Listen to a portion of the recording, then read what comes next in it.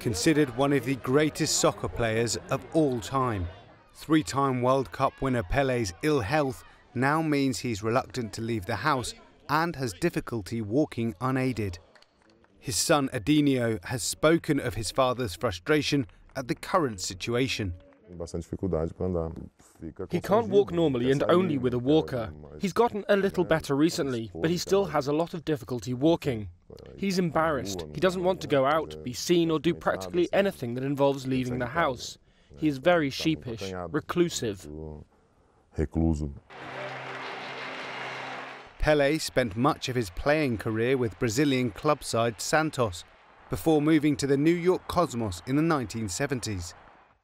Later in life, he suffered with hip trouble for several years and has been restricted to making public appearances in a wheelchair or walking with a frame. Now his failing body has brought on a form of depression, says his son. Imagine, he's the king. He was always such an imposing figure. Pele will turn 80 in October, and this year will be the 50th anniversary since his third World Cup triumph. He still stands alone as the only soccer player to ever achieve that feat.